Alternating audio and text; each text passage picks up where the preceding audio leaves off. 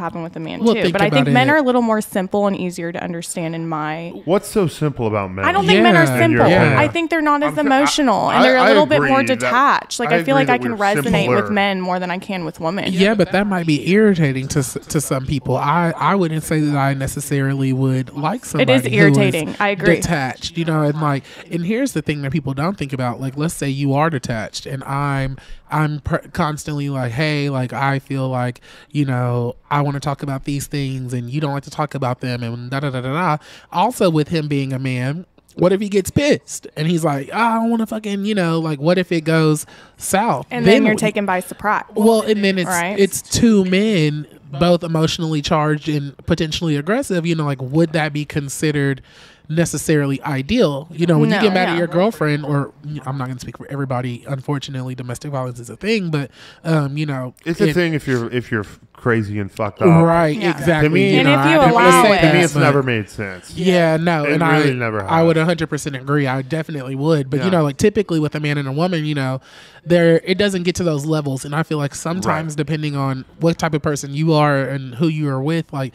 some people feel like that's a green light to be able to get physical, and stuff like that. So you kind of have to keep that in mind too. People feel like that more conscious of, I can't hit a woman, but like if I'm a man and I definitely can't hit this other guy too, well, yeah, that's a perspective I haven't thought about, because in a man-on-man relationship, I think it's something that not a lot of people actually think about, or I haven't got my brain picked on that until now. So I just want to offer a different insight. No, and I think that's a good insight.